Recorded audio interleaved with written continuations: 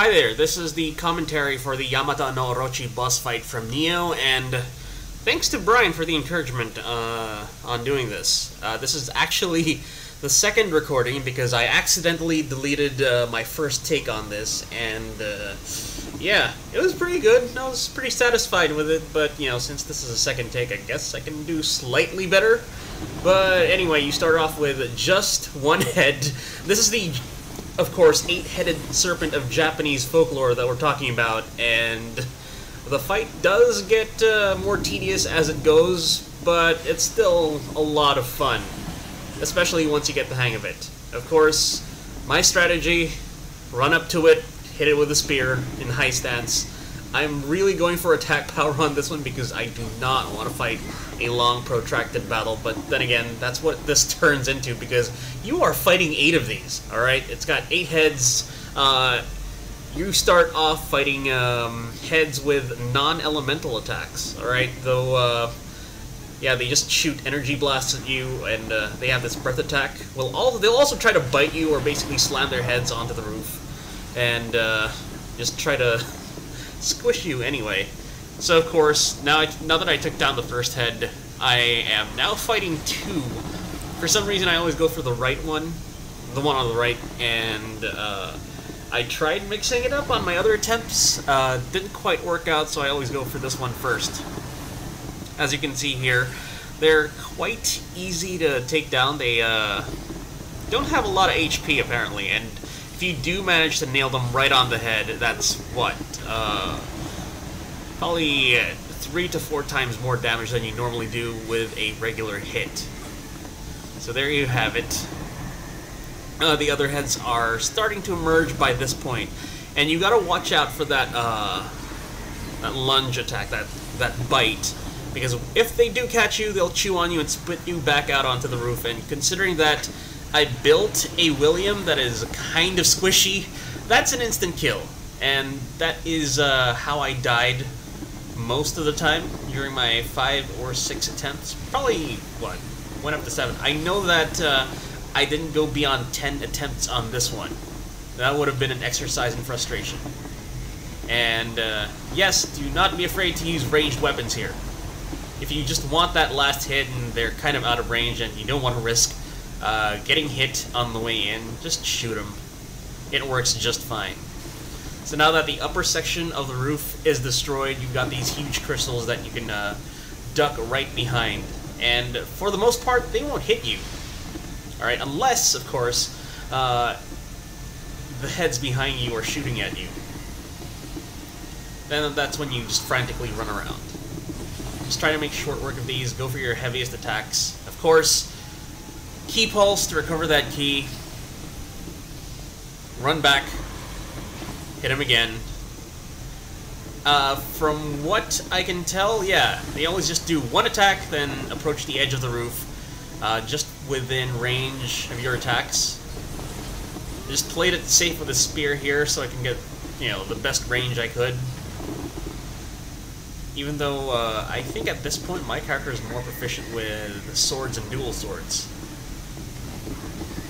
And as much as possible, once they're in this state where they have their heads just right on the roof, smack them right there. Does a ton of damage. So yes, this took me a while to figure out.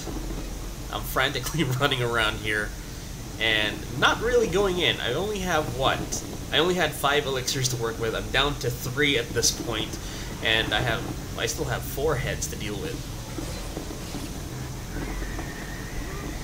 So here I still got, yeah, my spear's still imbued with Earth Element.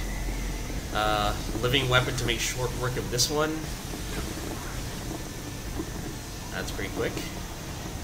Now we have the wind, water, and lightning heads left. I had to shore up my wind resistance on this one because I really hate having my attack power halved. So keep going, and just in case you're wondering why the hell it sounds so windy in the main gameplay clip, it's because I forgot to mute my PlayStation camera microphone and had an electric fan blowing right into it. Which is kind of appropriate because we are fighting in the middle of a storm.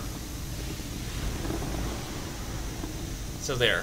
I still get hit with the debuff, but it doesn't last very long because I have high wind resistance.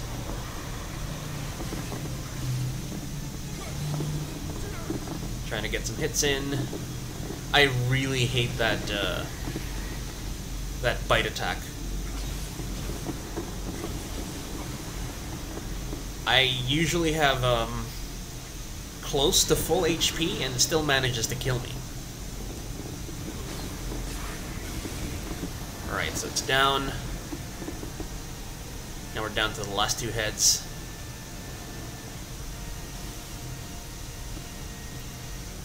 They're still fully capable of destroying the crystals, by the way, so don't rely on them too much for cover.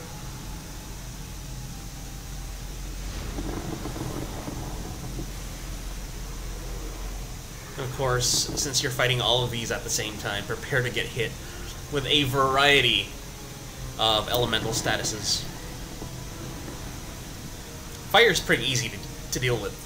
It's just stop, drop, and roll, like in real life.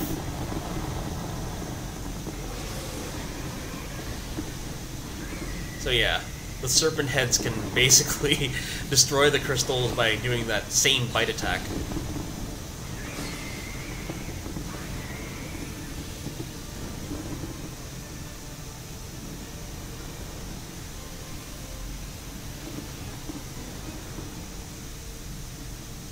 So I guess better players would still stay within range of the serpent heads, but no. I really, really just wanted to run to the other side.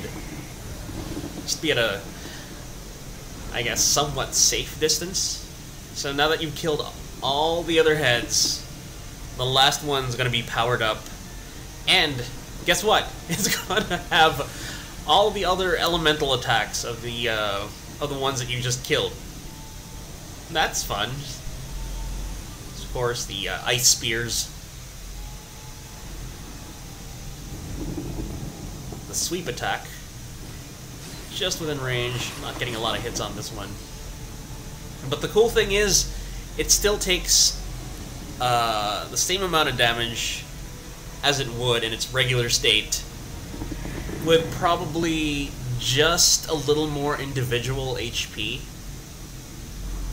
It's not like you're fighting a completely revitalized boss. You're just fighting the last serpent head with just a little bit of an HP buff.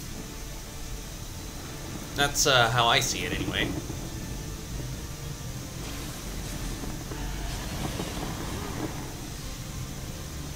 So we're down to nearly half HP.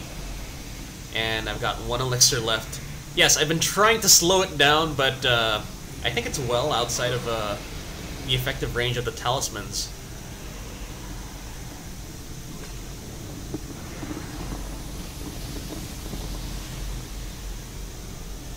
Unnecessary backflips. They look cool anyway. And yes, it has those dark Amrita spear attacks that the red Oni or red yokai have. The ones that you encounter a little later in the game. I hate those. And they do quite a bit of damage.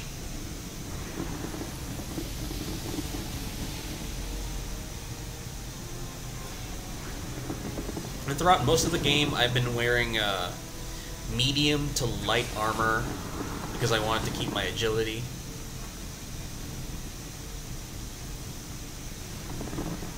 Heavy armor makes you into basically a walking tank, but your dodging suffers. And I can't have that.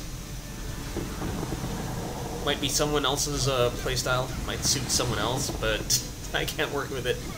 Anyway, I activate Living Weapon here, and do not get a single hit in, which is really sad. Sweep attack once again. By the way, thanks to Brian for pointing out that double tapping X gives you a full roll and not just a quick step. you have better invincibility frames on that one. Breath attack. So I'm getting pretty desperate here. And like I said earlier, you can actually shoot it. Well, it won't completely kill off this boss.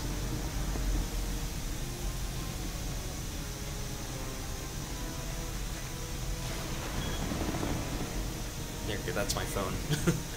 But you can run up to it and trigger one last cutscene. And just, yeah. That's the end of it.